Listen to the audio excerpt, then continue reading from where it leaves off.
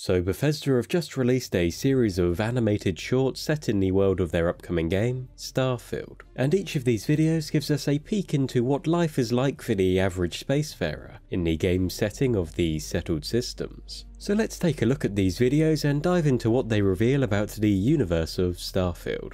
The first of these videos, titled Supra et Ultra, or Above and Beyond, gives us a closer look at life within the United Colonies, and specifically UC Vanguard, the main military arm of the United Colonies, which is Starfield's largest faction, an interstellar republic controlling vast swathes of the star systems that make up the settled systems. In the short, we are introduced to Kent, a space courier, who upon arriving in the United Colonies' capital city of New Atlantis for a delivery, is amazed by the scale and luxury of the city. Wishing to make a life for himself in New Atlantis, Kent decides to put his piloting skills to use when he signs up to join Vanguard. Now this recruitment process is undertaken in what appears to be MAST HQ, MAST being the military, administrative and scientific triumvirate, the governing body of the United Colonies. Now the reasons Kent and the many other people in the long line for the recruitment office would enlist within Vanguard are many, but of them 3 stand out. One of the leading reasons is that with service comes citizenship, allowing Kent to rise up within United Colonies society. And another reason is money, as we see when Kent takes on a series of missions for Vanguard, ranging from exploration of abandoned ships to engaging enemies in spacebound dogfights. And as these jobs increase in danger,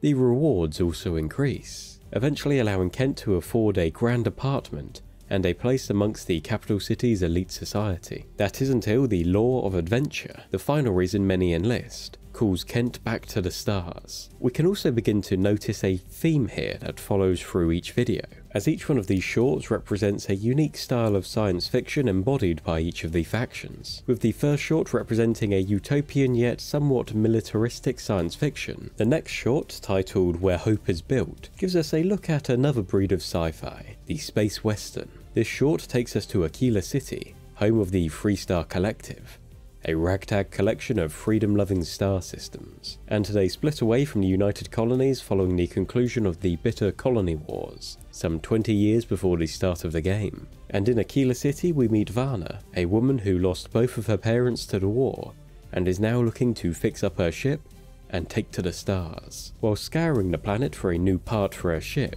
we see how the colony war still weighs heavy on Aquila City, which was established in 2167, around 163 years before the events of Starfield. Despite being the capital of an interstellar collective, the city appears to be little more than a war-battered frontier town, plagued by crime just outside its very walls, with memorials in the city honouring those who fell for the freedom of the collective.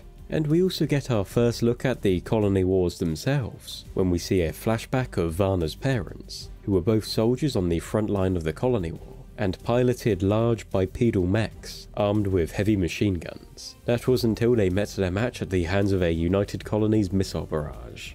And finally we have the short titled The Hand That Feeds, which gives us a view of the distinctly cyberpunk city of Neon, a bustling former fishing platform that was transformed into the galaxy's greatest pleasure city when it was discovered that a local fish species could be turned into a powerful psychedelic drug known as Aurora, kind of like space skooma.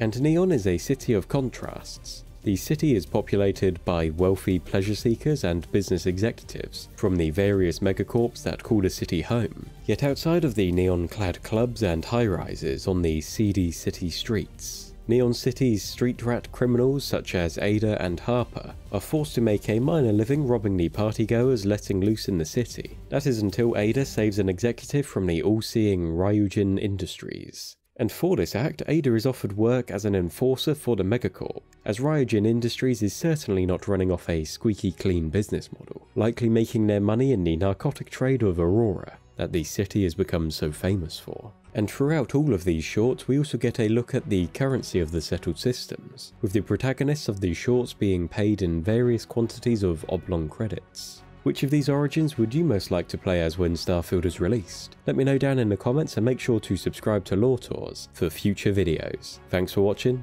catch you next time.